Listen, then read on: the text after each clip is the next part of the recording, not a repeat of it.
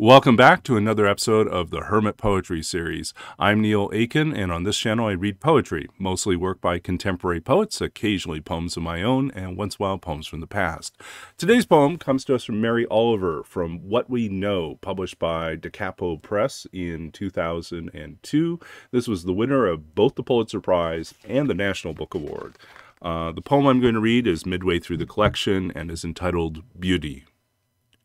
When the owl on her plush and soundless wings rises from the black waves of the oak leaves, or floats out of the needles of the pines that are moaning, that are tossing, I think, oh, she is beautiful, with her eyes like burning moons, with her feet like twisted braids of old gold, flexing and curling, and I am glad to see her. Some wild loyalty has me to the root of the heart, even when she ruffles down into the field and jabs like a mad thing, and it's hopeless.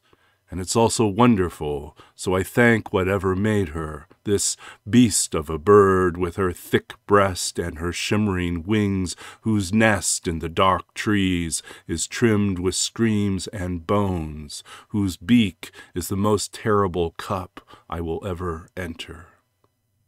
And that was Mary Oliver, Beauty, from What We Know, published by DaCapo Press in 2002.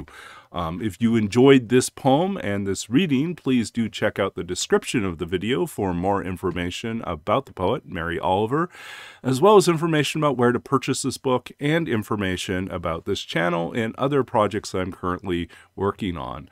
I'm grateful for all of you who listen, watch these videos, and support this channel. It's a small project that I've persisted at for, well, this is what, over 200 episodes, pushing almost 230 episodes of this project. And I'm grateful for the opportunity to celebrate the work of other poets, as well as have opportunities to share my own. I'm thankful for the power of literature and the gift of poetry and the way in which language can open a door, maybe more than a door, open a window into the worlds beyond us, in the worlds within us, and the worlds that lie perhaps unspoken between us, the paths that we may not know how to tread. Somehow, in the words of others and our own, we find a connection, and I'm grateful for that. So whether it is to encounter beauty as a mixture of terror and awe, or it is to discover a community, a communion in some other way, I'm grateful for literature, for Mary Oliver, and for many more poets out there. If you're a poet with a book and would like to be featured on this series, please do contact me, whether it's in the comments or directly by email. Let me know if you have a copy that you can send me or a PDF version of the manuscript, and I will do my best to find a way to work it into the schedule. I've had a number of requests recently, so I'm currently adjusting my schedule to figure out where to put readings in for each of those. And so I'm always open to additional suggestions. It just may take me time to fit them all in.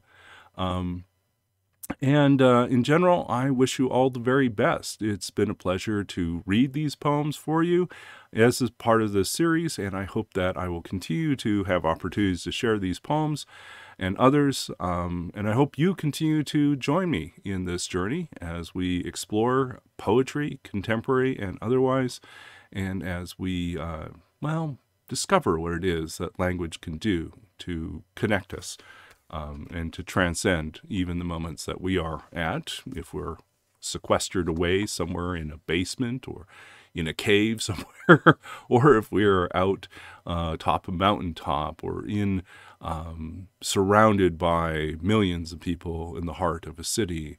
In some way, the words of others and the words that we write connect us together.